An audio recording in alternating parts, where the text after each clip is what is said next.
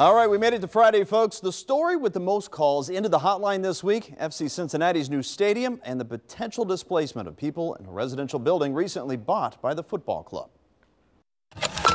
Putting that foosball park down there in the West End, making all them people that have lived there for years move out of their home and go someplace else.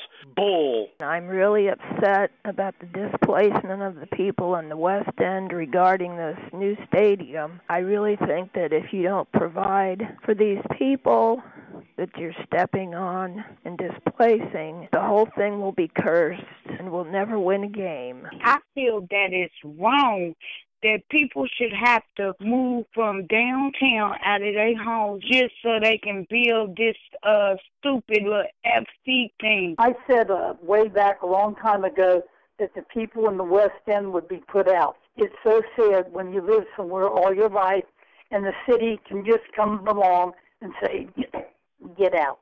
Cincinnati, we are the people who vote you in, and you treat us like chopped liver. I think it's a shame. I think it's selfish. But again, they don't care. All it is, it's about money. You know, throw everybody else away. The city of Cincinnati and Hamilton County Commissioners should have known that to begin with. It looks like a bunch of land-grabbing, money-shuffling stuff for the rich.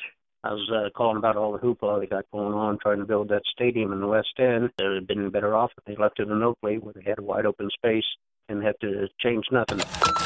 It's time for a Feedback Friday lightning round. For one, they could rehab the current location for more than $20 million. Or they could relocate to the old permit building on Central Parkway for more than $9 million. What you ought to do with the money, instead of building new police stations, of which you have adequate ones now, is to put the money in the roads. The roads in Cincinnati are in terrible condition.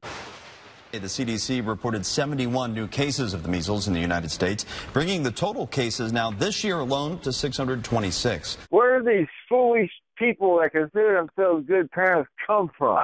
It just amazes me how idiotic most of this generation, this world is getting these days. Man, they need to get a grip. Thank you for joining us at 5. I'm Craig McKee. And I'm Kristen Hartman. What's the point of holding on to that stupid laptop when you're standing in front of the screen doing a report? You're not using it, so don't have it. That is so stupid. Ma'am, thank you so much for the call. The tablet, by the way, that we hold on during the newscast actually replaced the paper scripts we used for years. With the switch, some years ago, we've saved hundreds of thousands of sheets of paper, becoming more earth-friendly here at 9 on your side. By the way, if you ever have an opinion on a story throughout the week, call the hotline at 513-852-4998.